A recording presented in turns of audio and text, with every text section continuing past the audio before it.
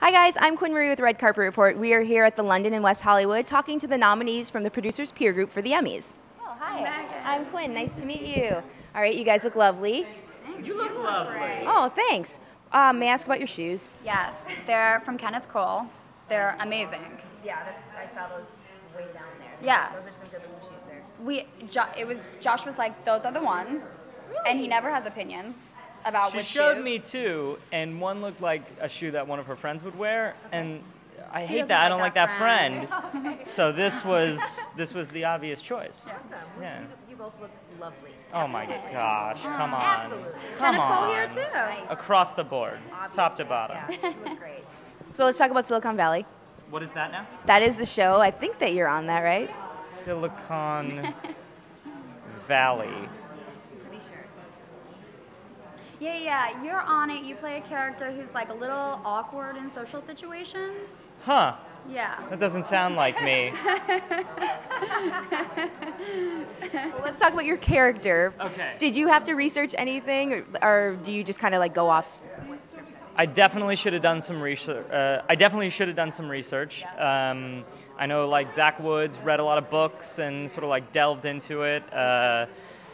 Didn't occur to me to do that until too late. So yeah, I just had to survive on my good looks and natural charisma. That's right. That's right. That's right. So got picked up for a second season. What? Excited? Great. It's great news. Do you know anything about the second season yet?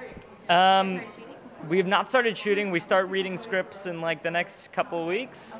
So, you know, if it wins an Emmy, then I guess everyone will be happy. And if not, it's going to be a rough couple months. Mike Judge has a real temper. It gets crazy. Yeah, it's really awesome. It's really awesome. So I don't remember what I was going to say to him. Oh, that's okay. I don't know. Let's talk about you for a minute. He's throwing me off. What's going on with you? That's because he lies about everything. I You're know. like, how do I go forward? I'm just like, I don't really know where to go with this. It's because he was staring at the camera so awkwardly. It kind of like, it scared me a little bit. I thought it was being smoldering and mysterious. That was me being awkward. Oh, I know what I was going to ask. Oh, there we go. That was it, yes. What I was going to ask is, next season, what do you hope for your character? Do you hope that maybe your character can actually do something worthwhile instead of hanging out? You know, my character and I are very similar.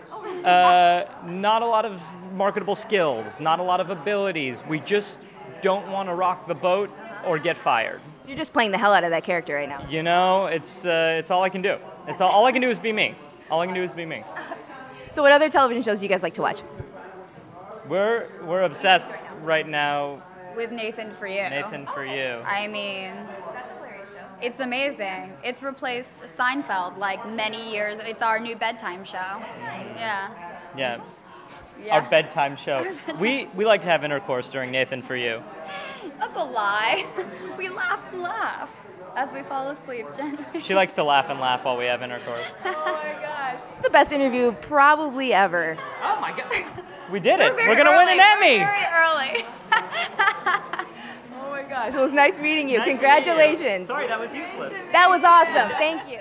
Thanks for watching, guys. Be sure to hit like if you like this video and also subscribe for more interviews and leave me a comment with your favorite television show.